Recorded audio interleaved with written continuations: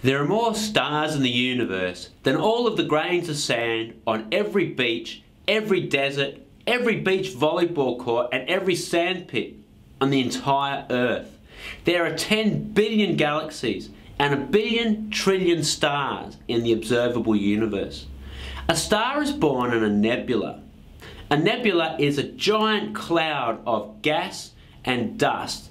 The gas is hydrogen, and under a gravitational pull, the hydrogen gas starts to clump together.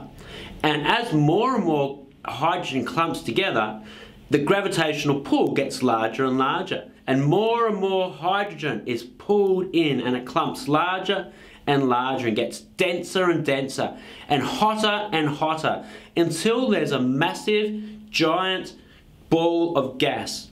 At this stage, it's called a protostar. This giant ball is so massive that the gravitational pull in the center is so strong that the hydrogen atoms fuse together.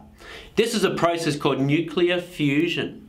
This fusion releases massive amounts of energy, and the star ignites and it begins to shine. Now this is the birth of a star. The fuel for the star is hydrogen, and fusion of hydrogen atoms produces helium. Nuclear fusion creates the energy that powers the star. The energy produced by fusion reactions is pushing out from the core, but is held in balance by the force of gravity. At this stage, the star is called a main sequence star. A star will live in this state for most of its life. When the star runs out of hydrogen gas to burn for fuel, it starts to cool down. And because it doesn't have that same force pushing outwards, the gravitational force becomes stronger and pulls the star in on itself until it gets denser and denser and hotter until nuclear fusion occurs again. But this time, helium nuclei fuse together, releasing massive amounts of energy and producing carbon and oxygen. When the helium atoms fuse, even more energy is released, so the star expands to form a red giant. When this happens to our Sun, it will expand past the inner planets, including the Earth. This is the beginning of the end for the Sun. It's going to be about 4 billion years away. As the outer layers expand further and further from the core, the gravitational pull starts to lose hold and gas drifts off into space, forming a planetary nebula, one of the most spectacular celestial bodies we see. Once the star has lost these outer layers, what is left is called a white dwarf. It's the dead remnant of a star. It's very dense.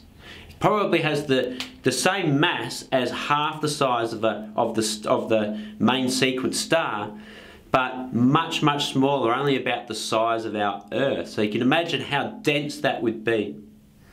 And it gets cooler and cooler until it forms a black dwarf, and that's the end of its life. Stars that are much more massive than the Sun fuse heavier and heavier elements inside the core until it has an iron core.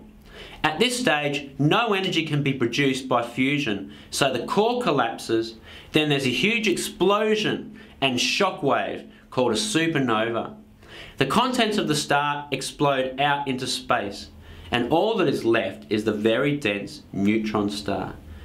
For the most massive stars of all, it is believed that when the core collapses, a black hole is formed, when gravity is so strong that not even light can escape.